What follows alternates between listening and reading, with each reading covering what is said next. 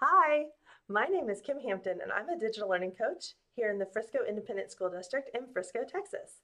And I work here at Lebanon Terrell High School and also at the Career and Technical Education Center, which are two of our 68 campuses in Frisco ISD. In addition, I help develop and facilitate district-wide technology trainings. Now, I think it's our job as educators to continually be improving and continually be learning and always be honing our craft. And I feel like the Google Certified Trainer program is something that will allow me to do that.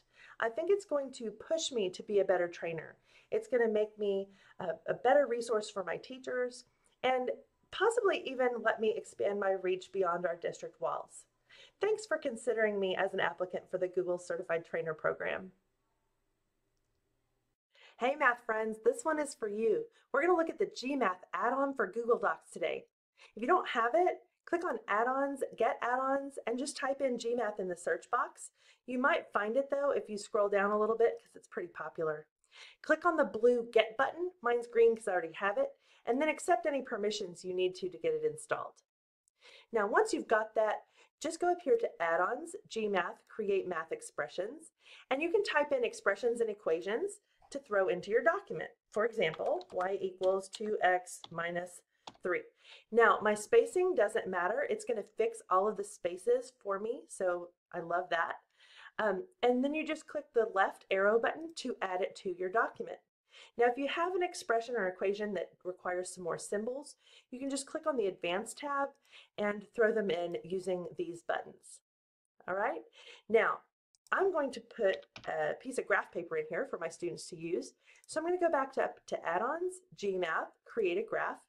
And because I want blank paper, I'm just going to clear out everything in the function box.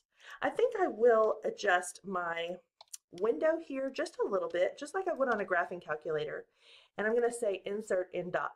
And it's going to pull that little piece of graph paper right over. Now these things come in as images, so I can resize them if I want. Just like that, very easy. I'm not sure I like this formatting, but if I hit wrap text, that'll send that equation up to the top, and I like that much better. Now, if I want to actually graph an equation of a line, all I have to do is put that equation right in here and insert, and it will do it automatically for me. I can even do systems using this editor. Okay, there you go.